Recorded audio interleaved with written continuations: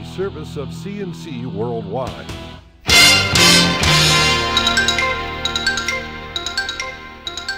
CNC Podcasts are a service of CNC News, and they're brought to you by the Greece Chamber of Commerce, providing more than 800 member companies with business solutions since 1984. Please pardon my cold, and I'm croaking along as well as I can. Our next burst of Arctic air is here, arriving with a cold front that blew across the Rochester area like an express train Monday morning, bringing most communities a sudden inch or two of snow.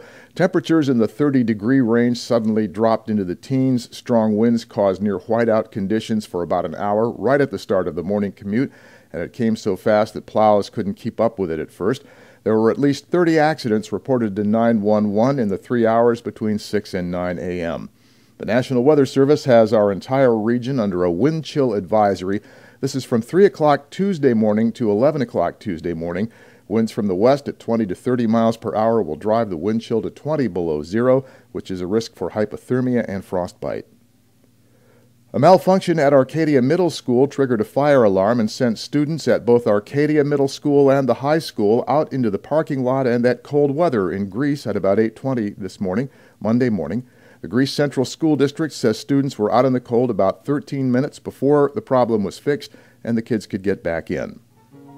5 Eastman School of Music graduates won Grammys Sunday night. 4 of them went to mastering engineer Bob Ludwig, including Record and Album of the Year. Eastman School grads Maria Schneider, Martha Kluver, and Eric Dudley also won awards in the 56th Annual Grammys. Earlier in the week, Eastman graduate Kent Knappenberger received the Recording Academy and Grammy Foundation's inaugural Music Educator Award and was recognized at the end of Sunday's program. A survey of upstate New York CEOs finds they've gotten their nerve back after a loss of confidence last year. Every January, the Siena poll surveys the confidence of more than 650 chief executives from Buffalo to Albany. They represent corporations and nonprofits of all sizes.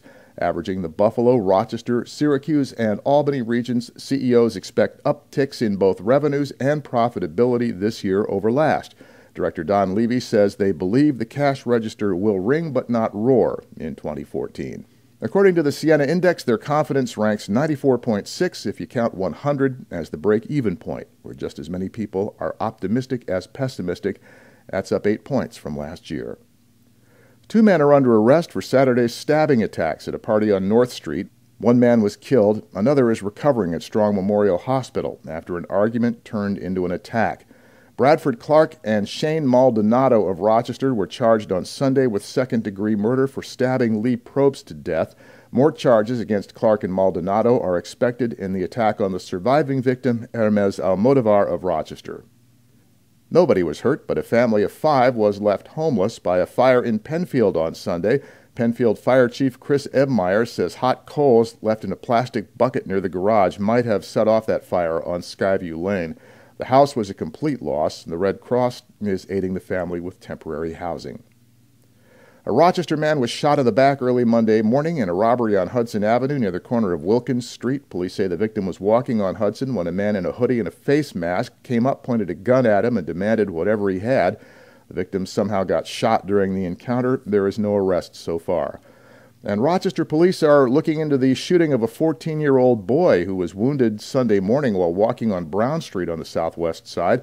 Teenager told them he was walking on Brown Street near Rite Aid when he heard a gunshot and was hit in the torso. He ran around the corner to 22 Essex Street where he called 911. He was taken to Strong. The injury has been called non-life-threatening, and that is still under investigation. Police in Gates are investigating the body of a man found Saturday night at a motel near the airport. Gates police say the victim was a 58-year-old Rochester man. He was found in a room at the Motel 6 on Buell Road under what they say are suspicious circumstances. And that's all they're saying about it. They're waiting for a report from the Monroe County Medical Examiner on the cause of death, which will take some time. Next news podcast is whenever you click on one of our CNC News pages and catch one, and we post the updates as necessary. I'm Bud Lowell, CNC News.